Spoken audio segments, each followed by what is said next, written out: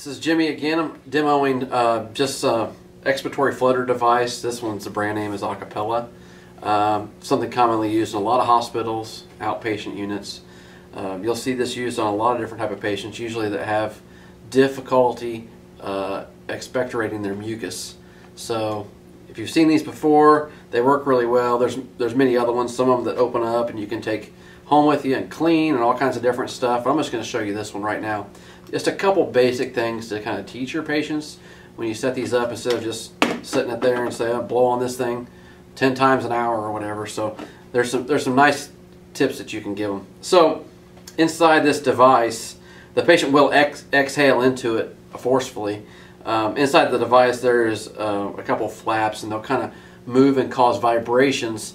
And we want those vibrations to resonate down the airways and really into your large and middle airways. They're not going to get all the way to the lower airways. And if we can get the mucus off of the tracheobronchial tree all the way down and just move it into the actual lumen of the airways, we'll be able to cough it out. So this won't actually help them get it totally out. It will knock it loose so they can still cough. So this in combination with a cough is what works, not this instead of a cough.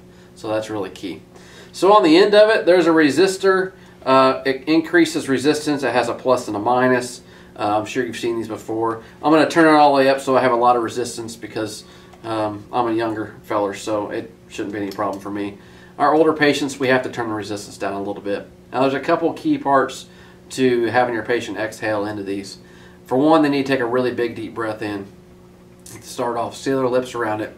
When they exhale, exhale forcefully, and they really want to extend their period of exhalation. And I'll show you an example real quick. So, in.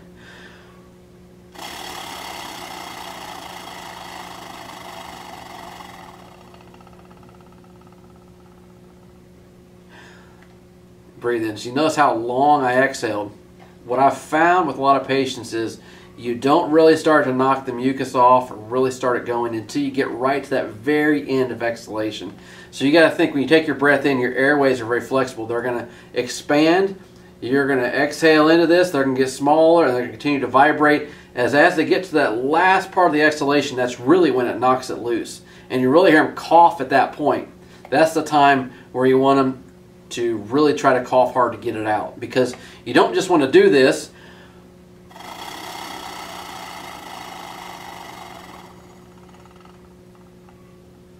and then breathe normal. You want them to cough after they're done, after each time they do it, because if it knocks it off the airways, we want to get it out, or at least get it up into the trachea and large airways so that we can get it out.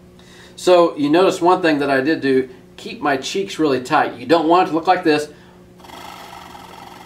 See how the vibrations are kind of resonating up here? Tight cheeks the entire time resonates it down lower each time. So that's resonating down lower in my airways instead of up in my oropharynx, which isn't going to do much for mucus. So tight cheeks, a prolonged exhalation, and then a strong cough after. So we usually recommend this 10 times an hour also. This is something that they're going to do while they're sick.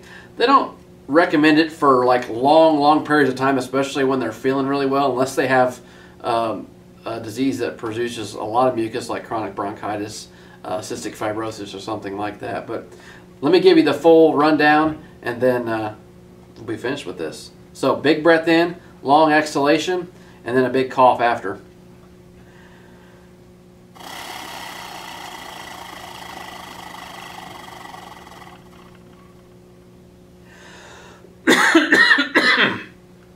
Each time after, and I'm not mucusy today, but I could even feel some come out. So that's good stuff for respiratory therapists.